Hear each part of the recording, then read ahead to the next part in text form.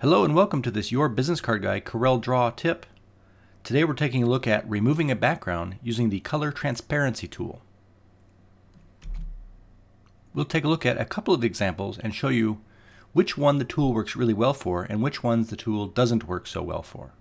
So for example, in this landscape we have a very nice foreground in a brown tan color, and then the background is obviously the blue sky.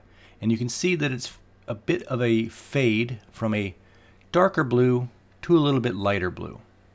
So the first thing you want to do is click on that and launch Edit Bitmap.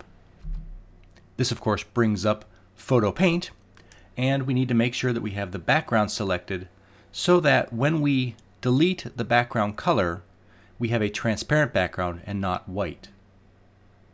Object, create from background, and you can see over here in the Object Manager that it is highlighted, so we are ready to go. The tool that we're looking for is the Color Transparency tool, and it's over here in this little drop down. If you haven't selected it, go ahead and select Color Transparency. The couple of things that you can do to adjust what you're selecting is the tolerance, which is the range of color from where you've selected what will be accepted and selected along with it, and also obviously where you start your selection process. So if I leave it as a tolerance of 10 and I select right here in the middle, I get a pretty good swath of color selected. But as you can see, the lighter color here in the corner isn't selected all the way up through this section here. Now I could simply keep selecting the different areas of blue and then zoom in, make sure I select more blue, and you can do that throughout, and you can get a pretty good effect by doing that. But let's take a look at what happens when we play with the tolerance level. Okay, so we're going to start again. I'm going to bump this up to say 30, and I'm going to go ahead and select the same area of blue. You can see that that first selection took quite a bit more of the blue, but you'll notice it also seems to have taken some of the other colors as well. And again, that's because the computer is evaluating the difference in color from what you've selected using the tolerance level. So you have to play with that to get it just right. And here's a little secondary tip. I've just done a Control-Z to undo so that I can play with it a little bit and show you again. Now what this has done, if you'll notice here in the Object Manager, is that it's deselected my layer. So I need to do Object, create from background once again, highlights this again so that when I delete this, it'll be transparent and not white. So I'm going to set this at say 20. Select again from the same area, and you'll notice that I've got blue, but the brown and tans are still intact, so I'm okay there. And I got a little bit more blue than the first time, so that's fairly acceptable. I can collect this section here, and all of a sudden from the outside all of my blue is gone. Now of course as you zoom in you can still see some remnants, and you can continue clicking those to remove more and more of the blue. The other option is to use something like the eraser tool to do the final cleanup. And so you can come in here and you can polish up the edges from being this more jaggedy look. Using the eraser tool, you can then sort of, again, finish it off something a little bit more smoother. If I click that, I'll just give you a quick example. Bring that down, and then as I move along, you can see that the edge fades a little bit better. It's not so bad.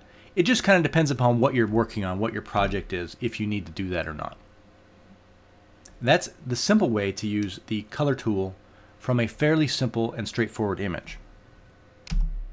Now let's take a look at this second image. This one again is pretty straightforward from the color viewpoint, but it's less straightforward depending upon the design that you're looking to do with the image. So I'm going to go ahead and select that and click Edit Bitmap.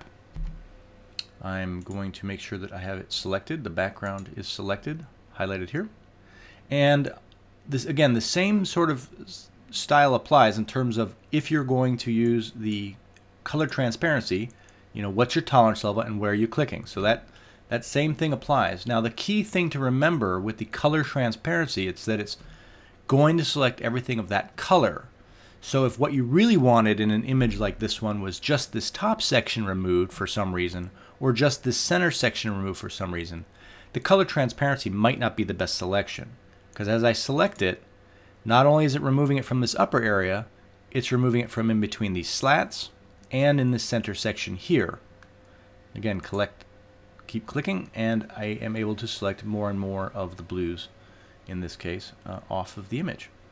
Now again, you get into this situation where you have a little bit of green, a little bit of blue. If I select this, I might be taking too many of the leaves, so you can play with the tolerance level or use the eraser tool to do some final cleanup if you need to.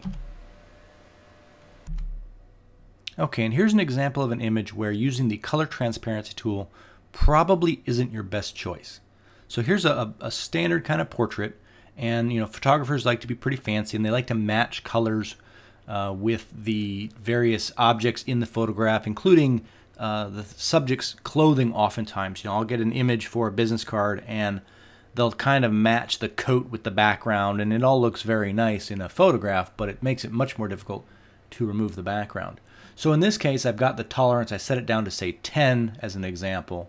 And if I select even, a brown back here, it's just simply taking too much of the image, because the way that this photograph was done, everything is simply too close. And you could dial this down and try to do it, but here there's just too much of the hair being taken, the chair being taken, pants. Again, if you had a shirt that was a similar color, it would also be selected as well. So this is an example of an image where the color transparency is not such a good idea. Thanks for watching this Your Business Card Guy Corel Draw tip of removing your background using the color transparency tool.